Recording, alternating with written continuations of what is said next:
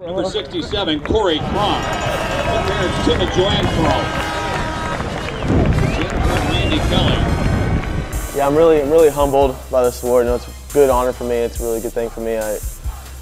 Being the only person in school history to get this award twice, the AFCA All-American Team twice, it's pretty awesome to me. It's a good feeling, especially, you know, coming into school. I knew like Brian Kurtz and Tim Farrell and Danny Carter all getting those awards as well, and those were great athletes. You know, I never really thought that I would be in a class filled with them as well. You know, but I'm really humbled too. You know, this award really wouldn't have been possible, you know, without my coaches, without every person on my team. Like, I really thank my people on my team, my teammates. I mean, their hard work and their dedication throughout my years, pushing me, making the best athlete I can be. You know, I really want to thank them. I mean, they're a great group of guys. You know, I wouldn't want to play with anybody else but those guys. You know, and it took a lot of hard work to get there too. I mean, I've been here 5 years. I'm a fifth-year senior. You know, I stayed here every summer, worked out. Coach Miller always wanted to make sure that I was here, staying up here, pressed me to stay my summer, my freshman year, and I did. And I'm glad I did, because I probably wouldn't be here today if I wouldn't stay up here working this summer, pushing cars up hills and running up steep embankments, Coach Miller's conditioning and stuff like that, and it really kind of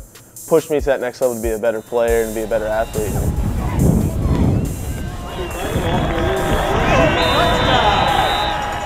It was a nice thing, you know. I just finished school up yesterday. You know, academically I've been here 4 years. Kind of started out rough a little bit freshman year, but really close, pretty strong the last 3 years I was here. And nice to get a college degree. I'm the only one really in my intermediate family to actually graduate from college, which is another, you know, honor to me, proud for me to say I did that. You know, plus while doing football, and then the last year for me I've been really busy. I mean, I had football, I had school, and then I worked my way into getting a job on the Auburn Police Department. I was a reserve, and then also another job working at the DeKalb County Jail. So like, I've been really busy the last year, so trying to balance and everything, and then still being able to get this award and, you know, finishing up everything. It's really like, I'm proud, but, you know, I'm humbled by it too. I mean, it just shows like what hard work and dedication can really do for you throughout your life.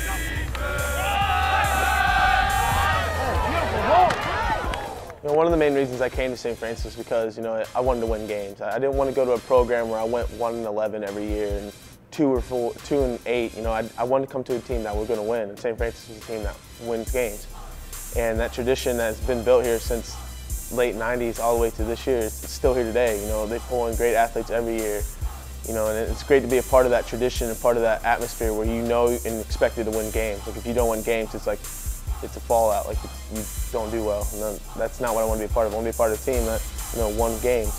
And being at St. Francis and building that tradition and continue to build that tradition, and since I'm still up here and I get to see that tradition continue to be built, like, it's a good honor, and it's something I will remember for the rest of my life. And I'll always be tied to this school and always be tied to this facility here in football and like with the coaches, which is a great feeling, a great thing to know that, you know, every time I come back here, I'm going to be welcomed. And it's a good feeling to have.